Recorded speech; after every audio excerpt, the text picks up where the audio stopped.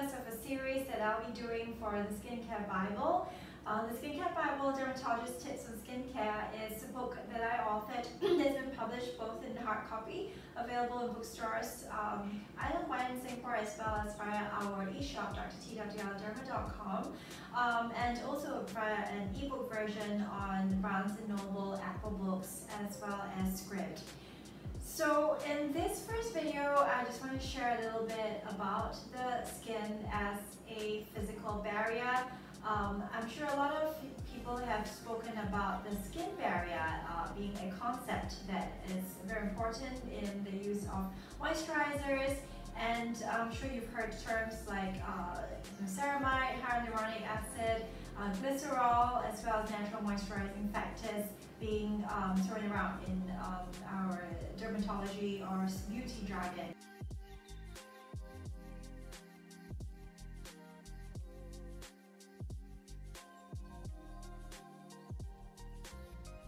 So what do all these things mean? Now, first of all, I want to communicate to you the most important principles that one should understand about the skin barrier.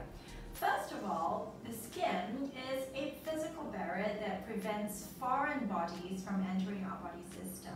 Now, the important function of skin also is that it helps the body maintain a state of homeostasis.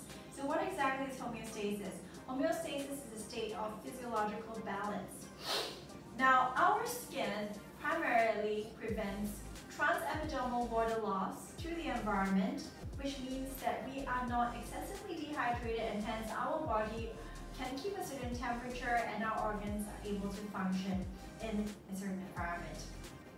Now, what constitutes the skin barrier? The topmost layer of the skin is a layer known as the stratum corneum, joined together by cells known as corneocytes.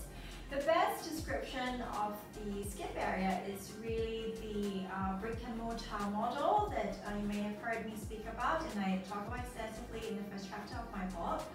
And essentially, the skin stratum corneum is a series of bricks which are joined together by cement, and in this case cement is a molecule known as ceramide. It's a fatty lipid that's produced by your body.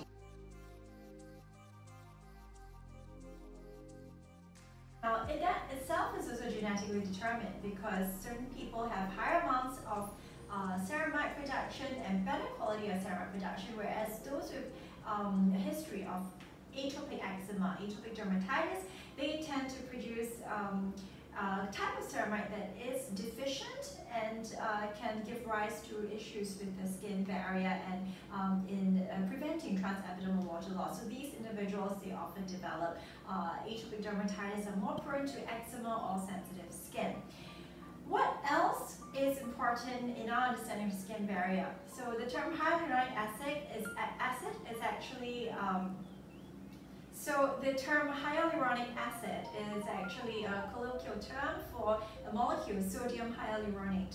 So itself is a molecule that is found in the second layer of our skin, the dermis, as well as in the stratum corneum, which Leslie will talk about. Essentially, it not just functions as a moisture molecule, but it also helps with cellular signaling and ensures that the skin barrier functions properly. Apart from that, there are a series of water-soluble molecules known as natural moisturizing factors.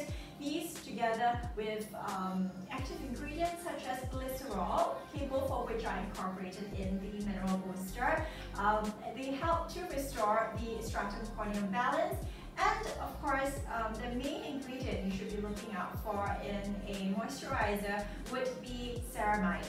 So just bear in mind that there are many different brands out there which talk about ceramide, okay? But the truth is, if your ceramide is in the form of a serum, it would very likely be in a low concentration and in a form that is not the most comprehensive for your skin.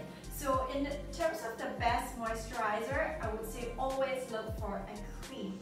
So a cream versus a lotion versus a serum. So serums, they are all easily absorbed, primarily because it contains very little active ingredients other than just the the antioxidant itself, typically a phytoantioxidant, but then the emollient factors, they tend to be much stronger in high concentration in cream formulas. Your skin basically needs a mix of these molecules as well as emollients, especially for dry skin, to be fully moisturized. The multi-serum from Dr. T. Dermatologist contains two sources of ceramides. So typically we obtain ceramides from an animal, the cow, or synthetic sources, that's bovine ceramide. The source of ceramide that we use in Dr. T. Dermatologist's multi-serum is actually from plant seed oils. So this is a category we term phytoceramides, and they actually work in a very similar fashion by mimicking the natural fatty lipid content of your skin's natural ceramide content to repair the skin barrier.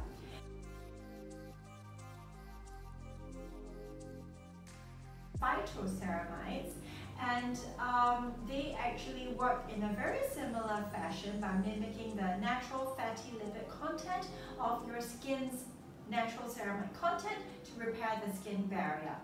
So I hope this serves as a good crash course for all of you skincare junkies to understand a little bit more about what sort of moisturizer, what type of active ingredients to look out for.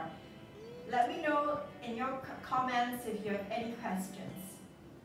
And that's it.